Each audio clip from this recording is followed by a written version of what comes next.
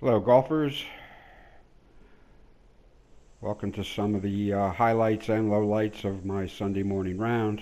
Today we're revisiting Pike's Alley Cat, one of the new versions he's put out. It's great that some of these guys can go back to some of these courses and change things around, different tee locations, different pin locations. They can adjust the hardness of the fairways and greens and the putting speeds and stuff like that to offer multiple experiences on one venue. Makes for creating things as 4-round tournaments possible and done in a realistic way. That's great. So I've looked at this course before, but it still stands out as one of the nicer courses out there, well put together, well designed, even in areas that the normal player of this game, won't even see, won't notice, and probably doesn't care about. But anyway, that first screenshot you saw are my recent game difficulty settings. I've eliminated the club selection totally, so tee to green, you're given a driver, and from there you must decide what kind of club or what kind of shot with what club you're going to do. So as the helicopter lands, we'll just move along. I was playing against one of the ghosts of one of my friends who looks like he took a casual round out here, but he was playing in the modified aids-off fashion that we champion, which is no grid, probably no wind here. I can't be certain what he did here, but I would think he's conforming to the general approach.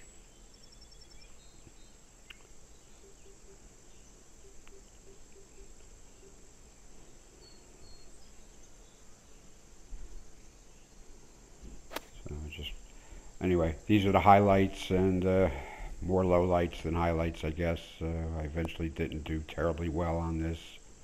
It's not an easy course. It's very attractive and well put together.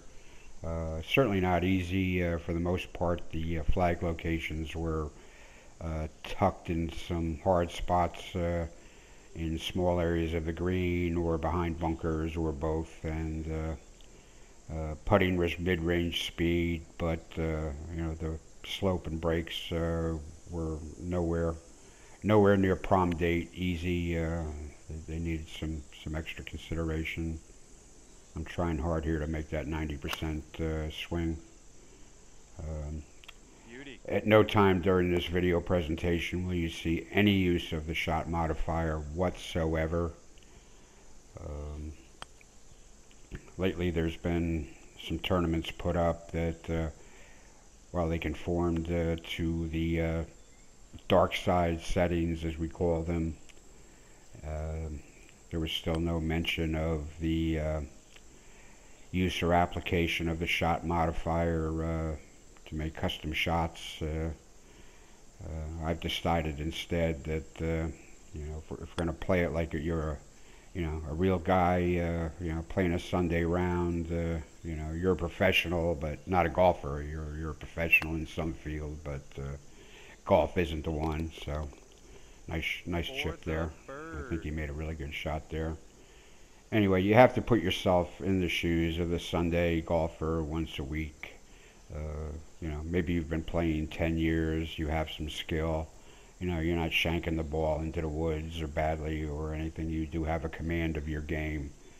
You're making most of the shots, but still it's up to you to choose the right club and hit the ball in such a way that you'll get the kind of distance you wanted. Down to even par.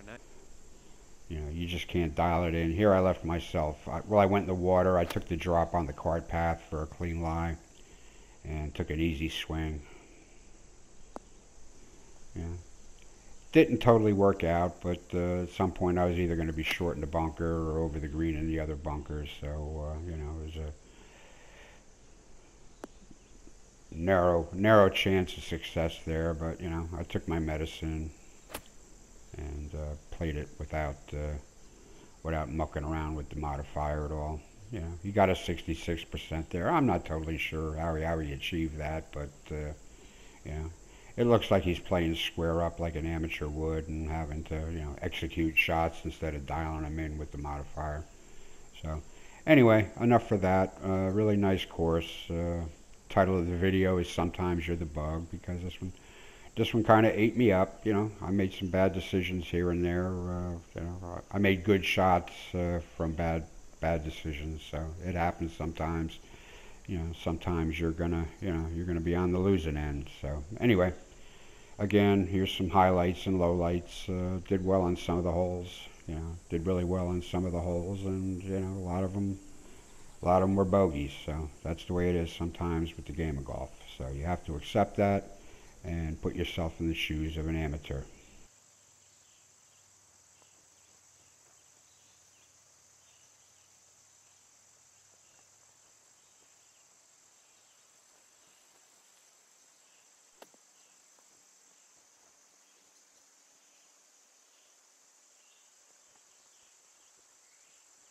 Well, we're in the rough, but we're close to the green, so we'll be putting pretty soon, I think.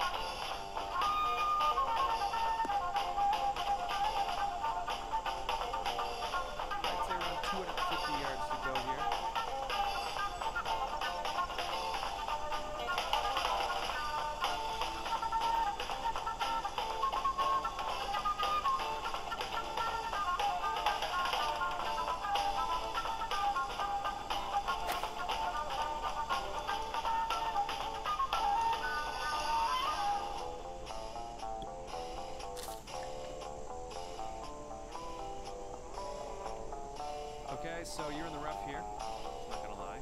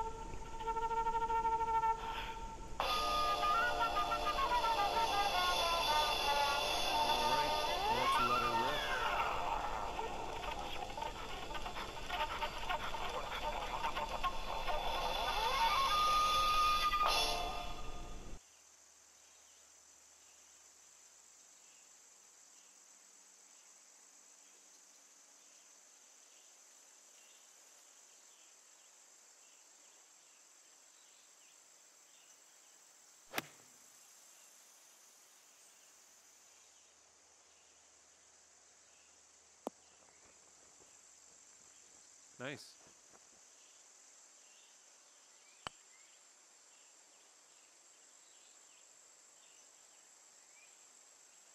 Okay, for the birdie.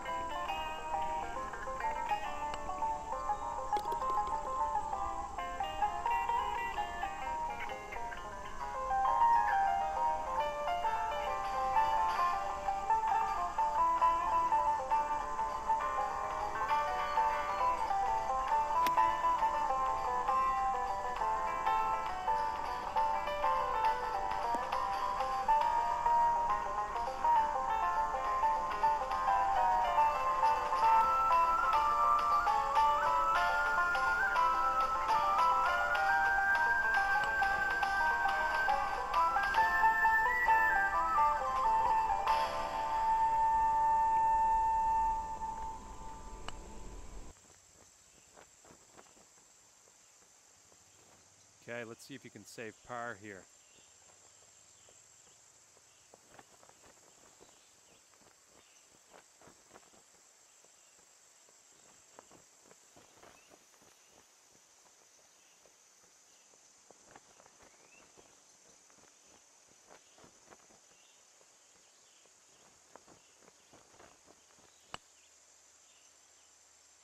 Oh, I thought that was in. All right, nice little 2-foot putt.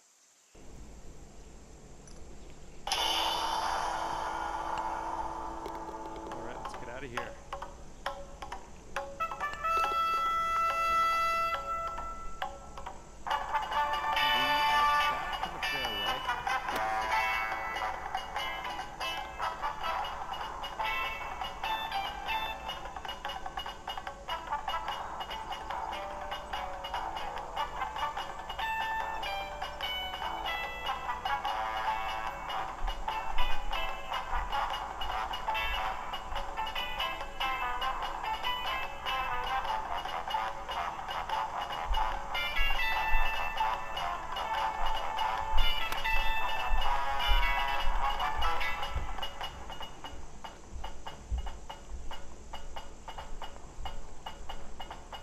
All right, about a 3-footer here.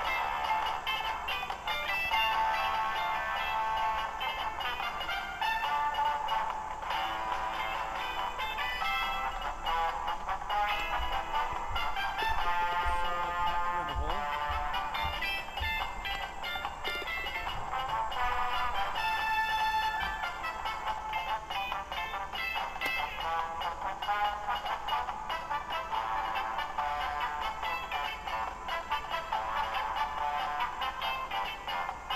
All right, 14 feet to the hole.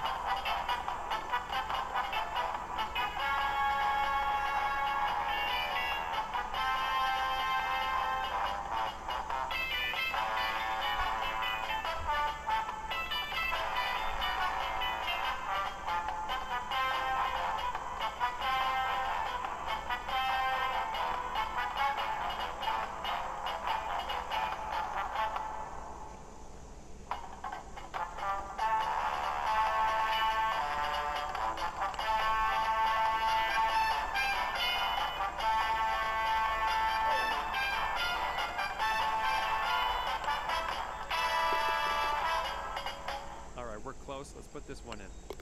Okay, let's see how these numbers add up now. And that'll keep you at 7 over for the round.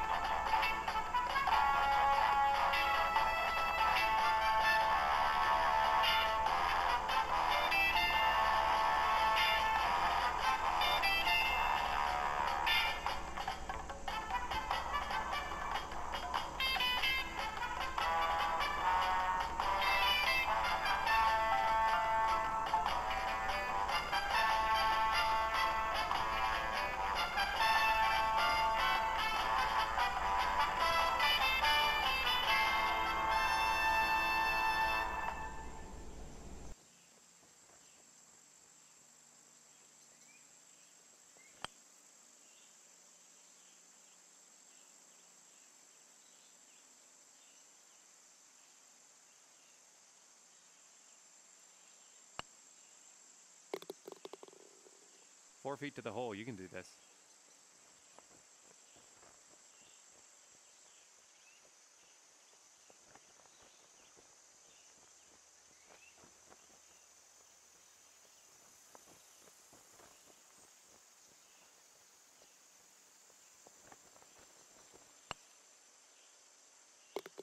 Nice. That'll work for par.